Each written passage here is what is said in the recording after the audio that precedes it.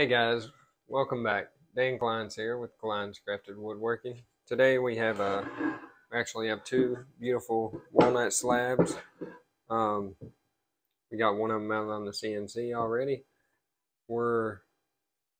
This video will be about surfacing these and bringing the two of them, the one on the CNC and this one, down to the same thickness. These will become legs for the bench that I'm working on behind me here. We've already surfaced one side and got it flat using the same method we'll be using in this video. If you like what you see in our video today, I would really appreciate it if you would give us a like and a subscribe. It would really help our channel grow. Now let's get started. Okay, over here at our CNC, which is a Onefinity Woodworker, it has a 32 by 32 inch cut. We have our first walnut slab mounted onto the CNC.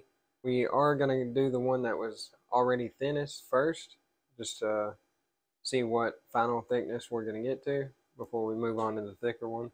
I have already zeroed it down here in the bottom right hand corner, the X and the Y. And I have zeroed the Z axis to the wasteboard of the CNC. I'll post a link to that video up at the top. And our first pass, like I said, we zeroed it to the wasteboard. So we know that this slab is right around 1 3/4 inch or 1.75 inch. So we have it slightly above that. And we're going to take all this tape and the glue that's left over from surfacing the other side. We're going to go ahead and take it off down to the 1.764 that we're at now. We'll eventually take this down to about 1 11/16, maybe 1 5/8. We'll see how it looks. But whatever we take this one down to is what we're going to take the next one down to. Now we did clamp these over the top, so we're going to have to take care not to hit that. What I'm doing here is just zeroing the y-axis, just so we don't hit this clamp here. That's where we want it. You want to put your dust boot on before you set your first pass height.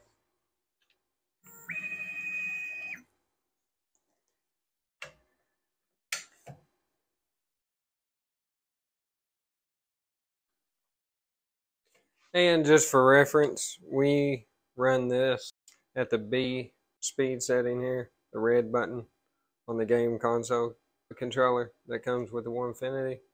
We run it on the red one. I'll be able to see what the speed is on here, and I'll make sure I mention it or include it in the description.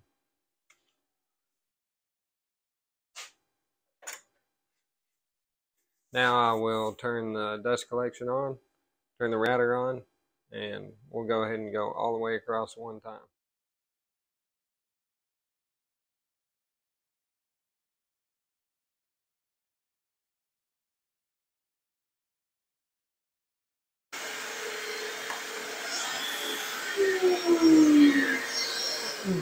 Alright guys, as you can see at the Z height that we're at right now, we're not taking anything off, so I'm going to go ahead and lower that down to a little below 1 3/4. Now you may have seen me moving the Y direction on here.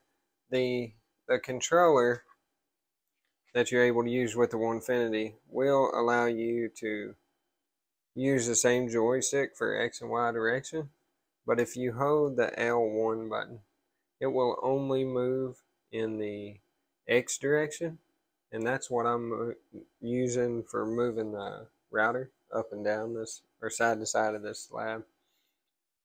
To move left to right, so just to get you a closer view here. So the Y direction is the left and right as the machine's mounted on the wall here. We'll actually set our, you can select these right here. 5, that's going to be, since we're in Imperial, that's going to be 5 inches. Half inch, 0.005 of an inch, 0.005 of an inch. So our bit's a 1-inch bit. We'll actually move it with the controller as it cuts, and then to shift over for our next pass, we'll do Y plus 0.5. We'll do that 2 times.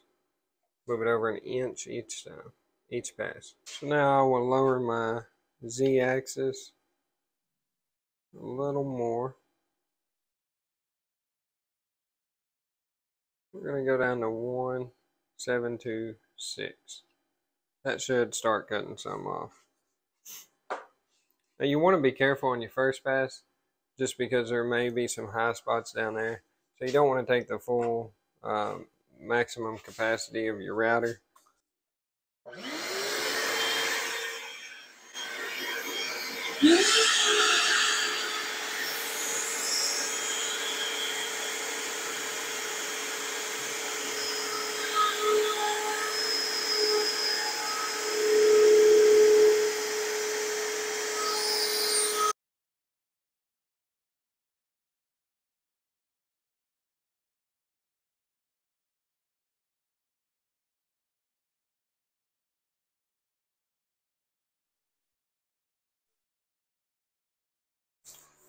Alright, so we've made it to the far side of the first pass.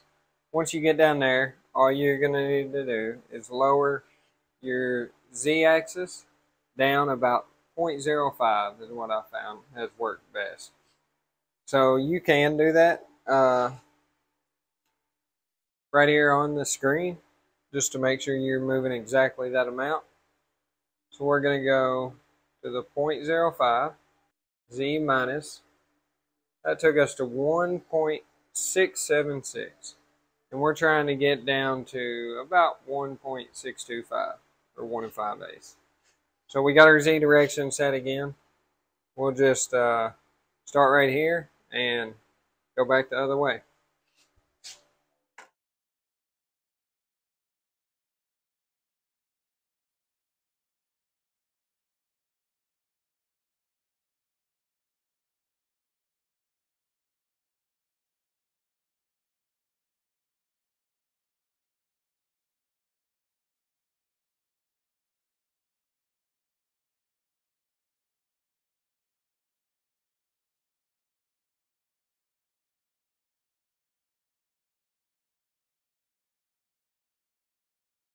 So this piece took about 3 passes. It don't take no time. Of course, you can make a program, just run it down a 0.05 each pass.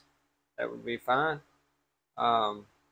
You lose some of the benefits of knowing your thickness if you're doing 2 pieces that you want the same thickness.